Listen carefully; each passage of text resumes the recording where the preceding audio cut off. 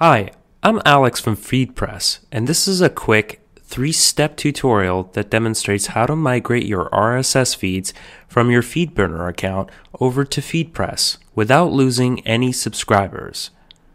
For this tutorial, we'll be creating a new FeedPress feed for our Foodie Milestones blog. We'll have to choose a unique alias, which is necessary in order to help identify each feed in your account. If you don't already have a FeedPress account, click Create an Account now.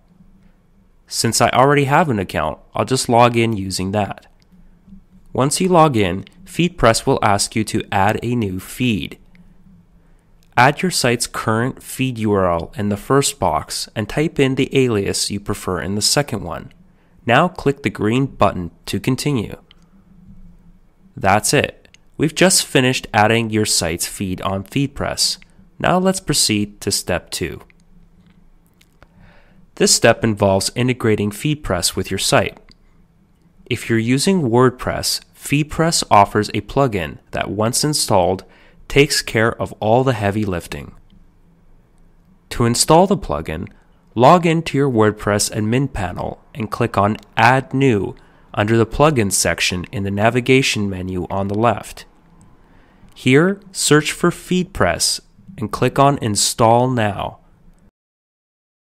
Fill out your FTP details on the screen and click Proceed. After you activate the plugin, you'll find FeedPress under Settings on the left. Click on Connect to FeedPress to authenticate your blog with your FeedPress account. Once authenticated, the screen shows you all the feeds from your FeedPress account in a simple drop-down menu. Select the feed you've created in step 1 and hit Save. If you're using Tumblr to power your blog, log into Tumblr's dashboard and select your blog from the right. Next, click on the little icon at the top, and on the Settings page, scroll down to the RSS feed section. Here, check the option to redirect the blog's RSS feed to a FeedBurner URL and paste in your feedpress.me URL here.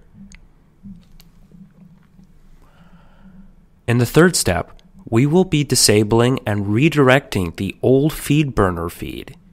This way, you won't lose all of your existing subscribers that subscribe to the FeedBurner feed.